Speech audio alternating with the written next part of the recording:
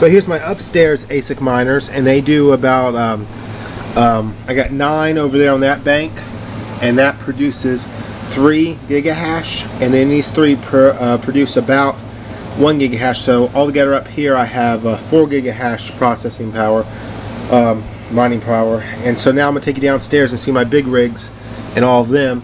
I got an air conditioner up here, about 10,000 BTU air conditioner. Now we'll go downstairs. We're in a barn, and so yeah, there's an air conditioner, and these are my other units. Each one of these does 3 gigahash, so you got 3, 6, 9, 12,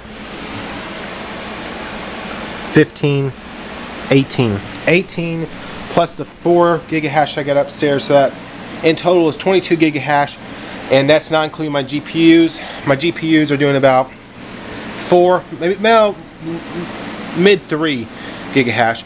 So altogether I would say I do about 25 gigahash of mining power.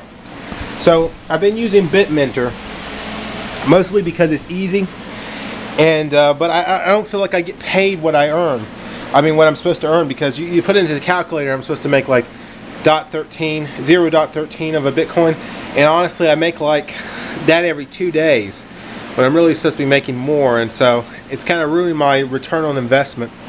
Sometimes they're better than, sometimes it seems like they pay me better, sometimes not so much. I don't know. So if any of you guys could do a detailed video showing me how to use CGMiner, how to compile the bat file and all that, because I've used CGMiner before and I get zombie miners.